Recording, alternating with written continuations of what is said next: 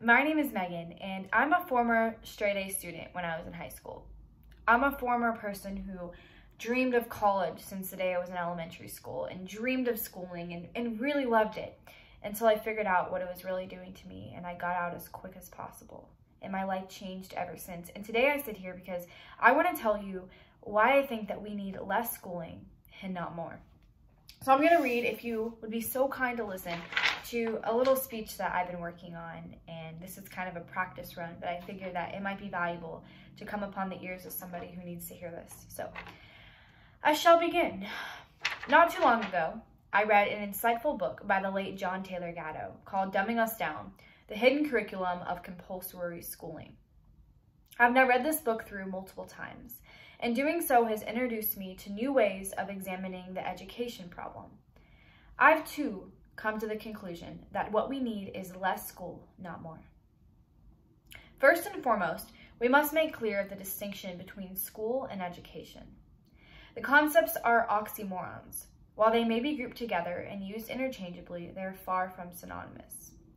Education is an intimate experience one undergoes as he seeks to know himself, while schooling is the forceful imposing of one's beliefs upon another, so that his patterns of behavior are easily predictable by those perceived to be above him.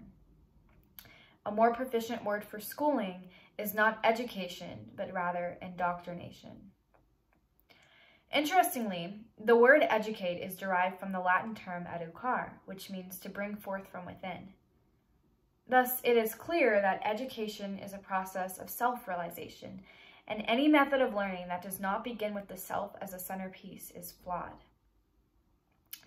Allow me to introduce you to the modern American school system, which is scientifically designed to ensure that education doesn't occur.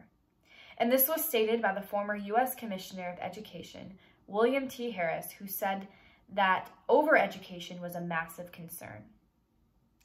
One mustn't help but wonder what our schools are doing for 8 hours a day, 5 days a week, 9 months a year, if they're not educating our children.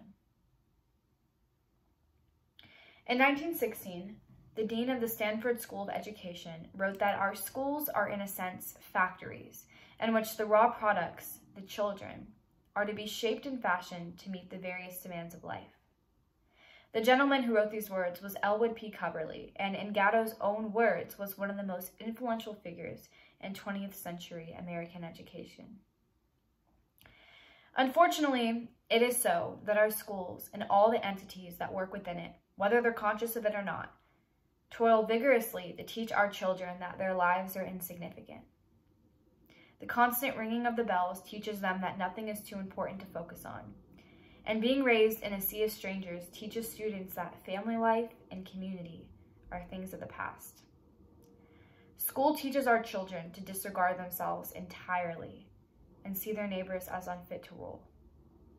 School teaches a child everything he needs to know except himself, the most important concept to master.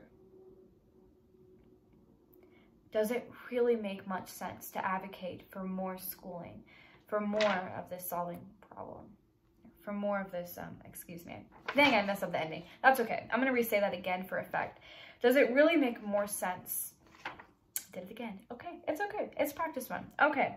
Does it really make more sense to advocate for more schooling, for more of this throbbing problem? That's it for now.